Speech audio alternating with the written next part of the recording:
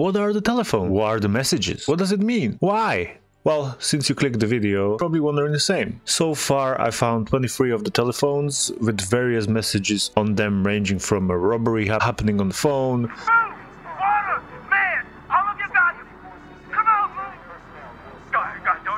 to a person being invited for an interview. This is Webster.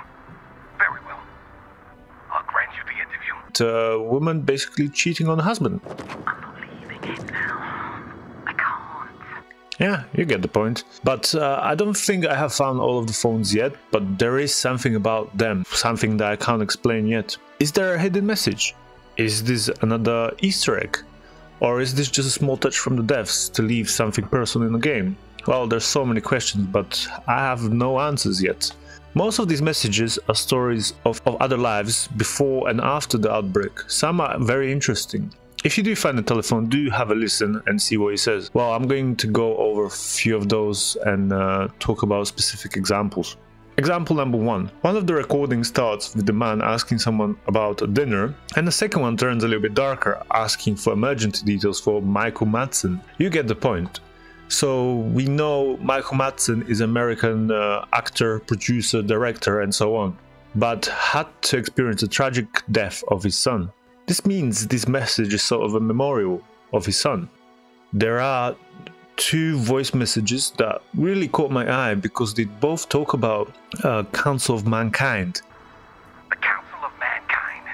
What a grandiloquent name. What is Council of Mankind, you ask? Well, they are the leaders that are left from all over the countries in Dying Light 2.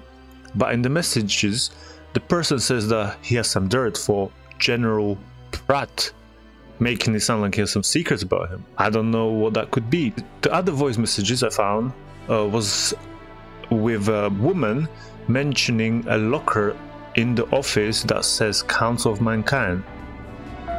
Listen carefully and do as I say. In my office, open the locker that says Council of Mankind.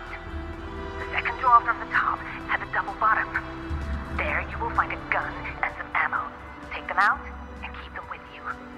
In the wardrobe behind the jackets, you will find my suitcase already packed. Take it. Just pack the essentials in the other suitcase. Take the kids.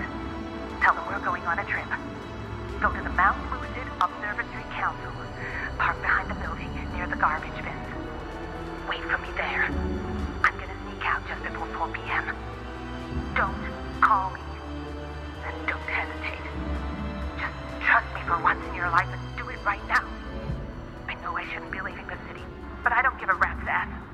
You're the ones that matter to me, and I will not let you die. Delete this message at once.